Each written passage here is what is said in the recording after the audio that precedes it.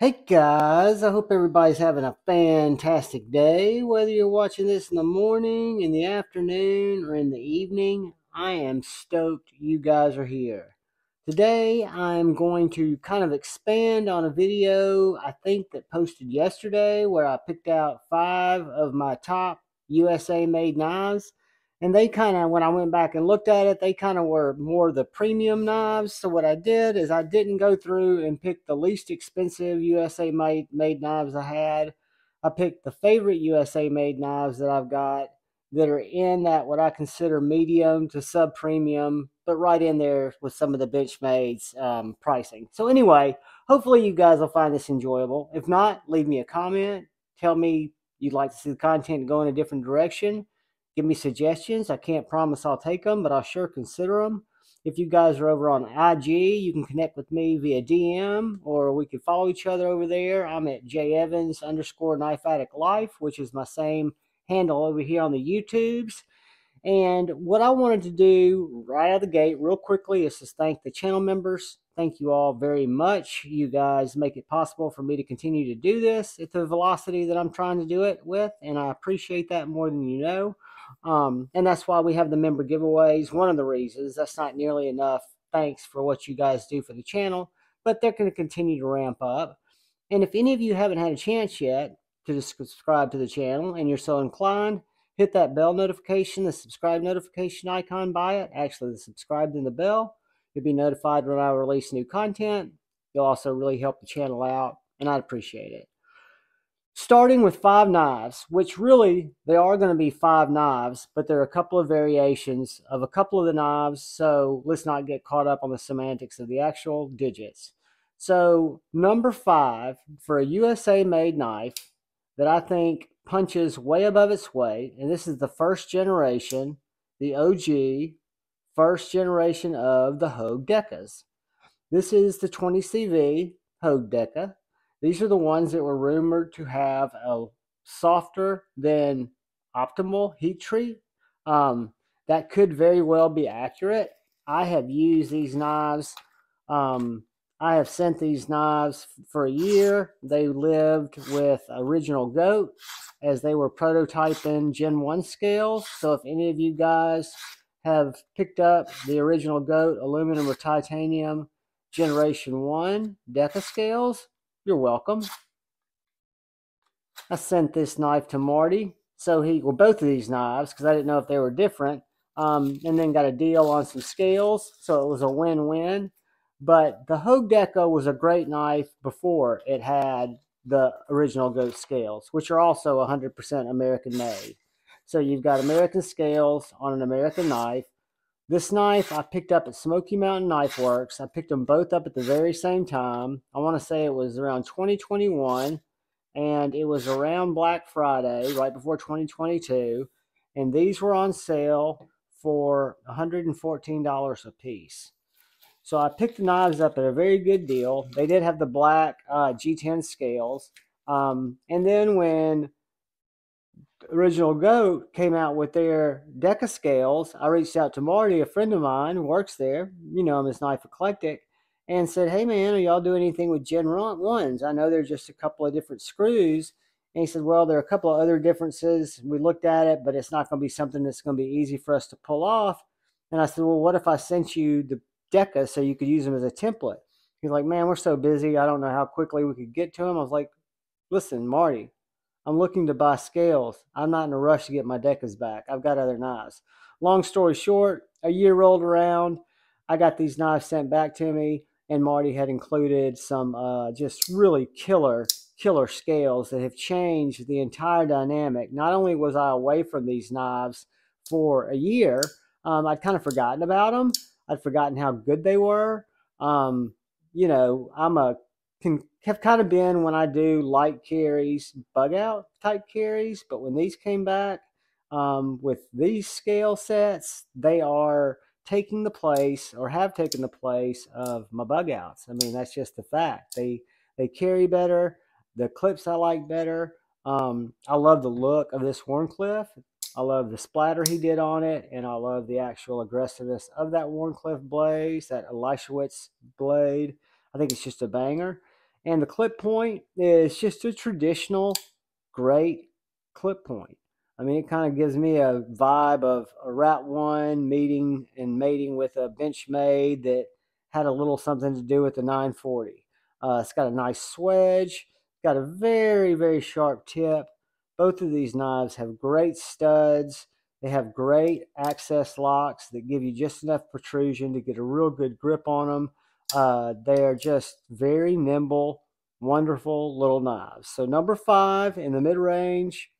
So if we took these knives at $115 and added the $80, $85 scales, they're around $200, guys. But when I was looking through these knives, we're not going to find many that are going to be under that. So, you know, I think the Hogue Deka is a good buy. If it suits your jam, if it's kind of your style, I would definitely recommend it. It's a great one. And I'm sure the comments are going to alight with hate with this one here. This was my first Grail. I'll take away the small one because I said if we've got some that have a smaller brother, I want to showcase them too because some people like a smaller knife. And I think the minis and the cases that I'm going to portray minis are as good as the originals. But the Osborne 940 was a knife that I had always wanted when I first got into knives. It was out of my reach. It was something I didn't think I could afford. It was something that I kind of worked up to by not buying certain other knives. And then I ordered it, and it got lost in the mail for about a month and a half, which was a trip. It was one that I was just about to get replaced, and it showed up. This guy is in 20CV, or S30V, excuse me. It is the Osborne design, which the biggest complaint that I hear about bug outs is they don't cut very well.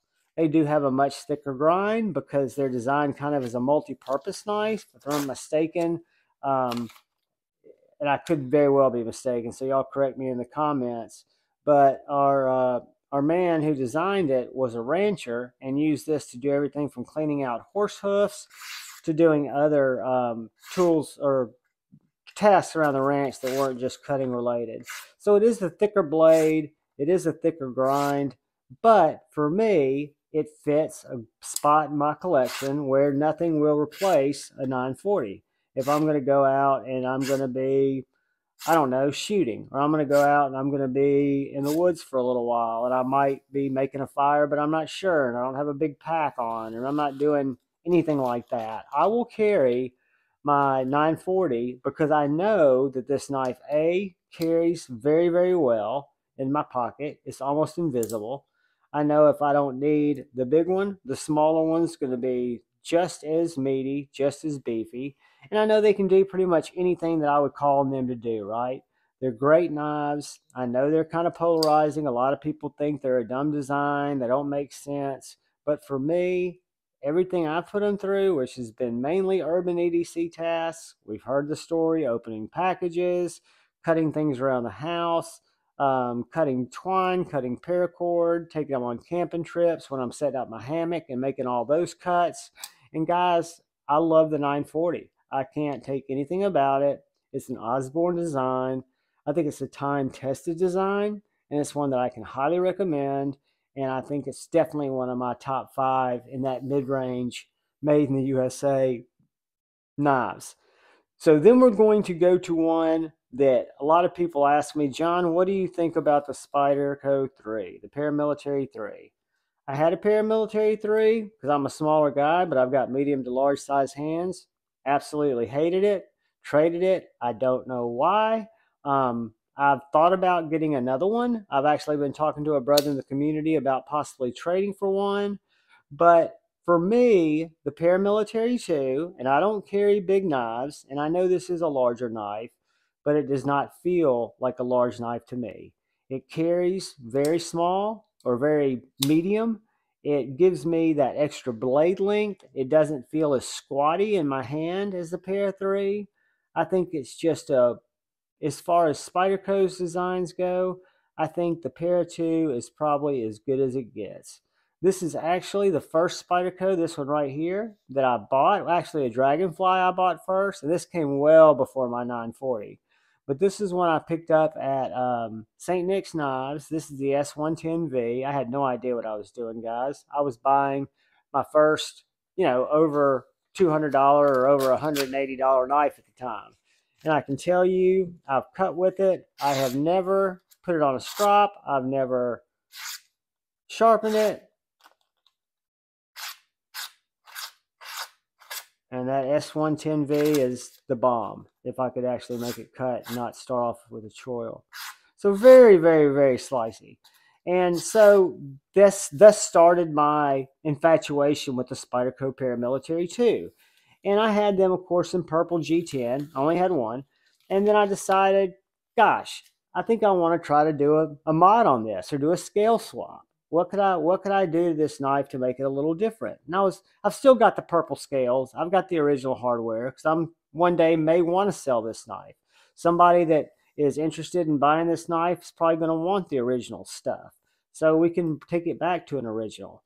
But I ordered these, I want to say they're sharp dress scales, these BOA scales, carbon, they're my Carta Python, or I forget the actual pattern, but they're micarta scales, and I got them in, put them on. They changed the look, they changed the feel of the knife. I really was seeing Spyderco's as more than just a great design that fit my hand, that fit my needs, but it was kind of a canvas that I could do a lot of different things with. So I went on Etsy and I found some kind of this bronze clip, this Lynch clip, and then some bronze hardware, titanium hardware, just to make it look a little bit more modded or custom, if you want to say. And that opened up Pandora's box.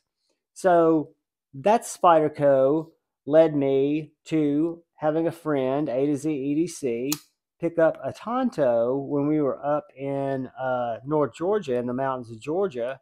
And after I played with that knife, I realized it had everything I loved about the PM2 in terms of the ergos, the way it felt, the way it cut.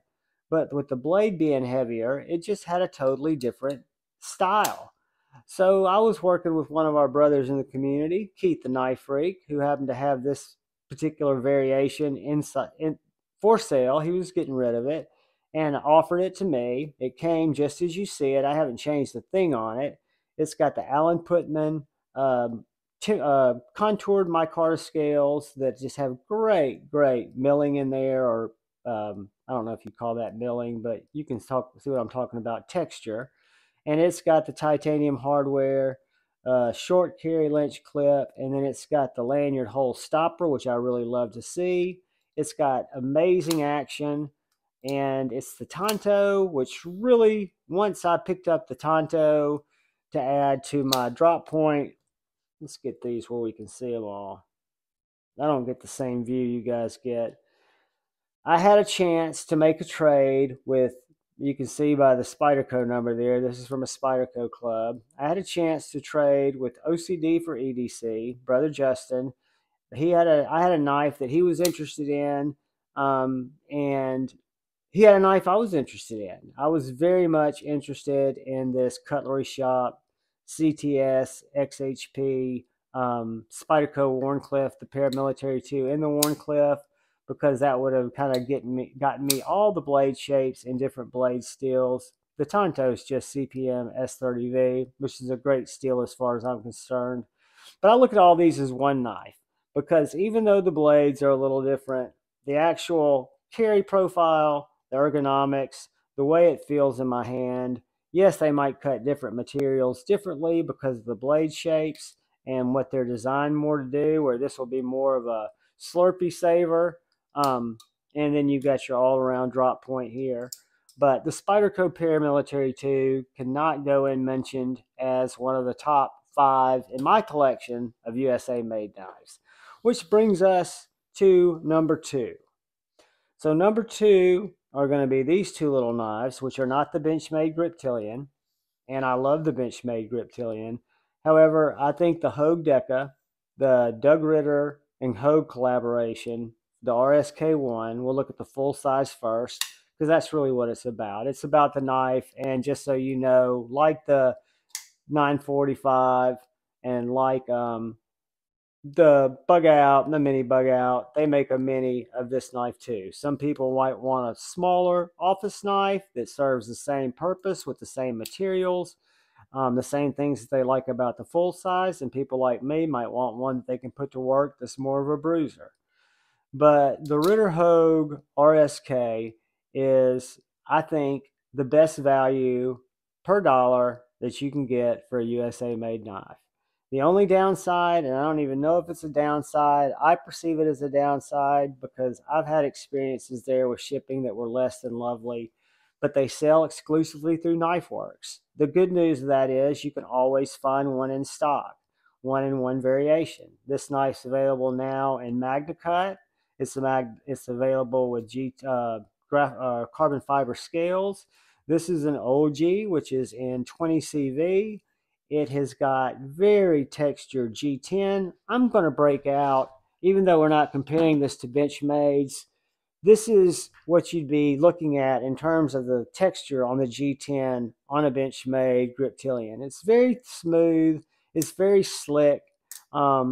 This, on the other hand, is very deeply textured. It's got several different patterns, which they're not aggressive on your hand, but they really hold your hand into place well. You've got great access to the bar lock here. The studs or the bar knobs are very easy to reach. It's got really nice thick studs that are not at all aggressive. You can get them from pretty much any angle. And this knife is just a beast. It fits my hand very well in the full size. It does have a lanyard loop, has a reversible clip. It is stonewashed 20 CV, which we can continue to cut, but I assure you it is super slicey. And we'll save the other half for the little small Ritter Hogue, which is the same knife, just the mini.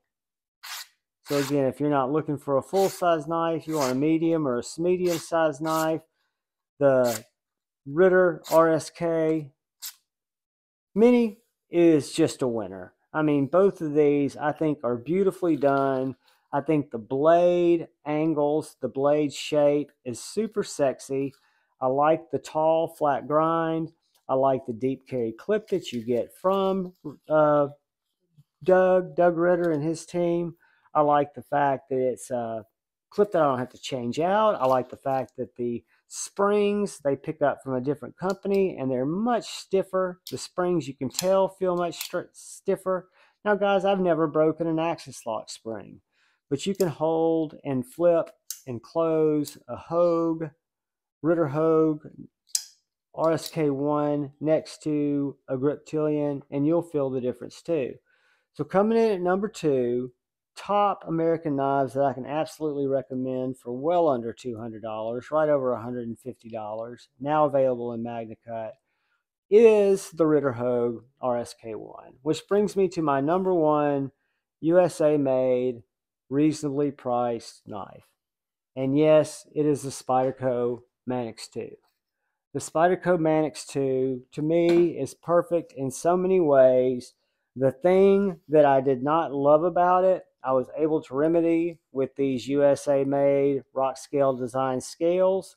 The thing that when this knife came to me, it was a fantastic knife. It was a Knife Center exclusive, black G10, CPM crew wear. I was just totally excited to get it. I'd been wanting another Spyderco and crew wear because I'd gotten rid of one. And I knew this knife was not only going to sharpen great, which I haven't had to touch it to a stone yet, but you don't even hear it go through the paper. It's got the PVD coated blade, and then it had the black G10 scales, which it wore for a while, and it was happy with those scales. Well, I was browsing the internet, and I came across Rock Scale Designs, and I saw that they had this pattern in what they call graphite carbon fiber available. They happened to be in stock, and they were linerless, i.e. they allowed me to, when I put them on, I got to take off those thick, jimpy liners that make this, for me, more now an urban EDC knife. Because again, guys, I'm not in a situation where I need that heavy jimping necessarily. And to me, it just took down some of the comfort of the knife, where by just removing those simple liners And having this titanium scale, this knife fits my hand perfectly. I think it punches over the Paramilitary 2 for me. It's a full-size knife. I would not need the Manix 2 XL. That knife's too big for me, but this knife is just perfect. I love the ball lock. It's a little bit different than the compression lock in a lot of ways, but it's got really strong lockup. I think it's got very nice snap when it's deployed, and I'm just a huge fan of this knife, guys. And that is, again, the Spyderco Manix 2. And then we had the Ritter Hogue RSK1. We had our Spyderco Paramilitary 2. Our Benchmade 940. Don't hate me. It's a great knife, depending on how you're going to use it. And then we had the Hogue Deka. So guys, 5 what I consider to be fantastic USA-made knives that you can still get in without going crazy money-wise. And you can go to NAF sale, places like that, find them on the secondary, really reasonably. You don't have to do scale jobs for them. They're perfect with their scales. I do that because I've got an affliction. I'm an addict, right? I do weird shit like that. But guys, thank you for watching the video. Thank you for supporting the channel. Thank you for just watching my content. I'm humbled and I'm just very thankful. If you're so inclined and you've got just a second, I'd love it if you hit that subscribe button and that bell notification icon. Please look out for the guy or gal to your left. Please look out for the guy or gal to your right. Look out for each other. Go forward with love in your heart. Choose debate, not hate. I love you all. Peace.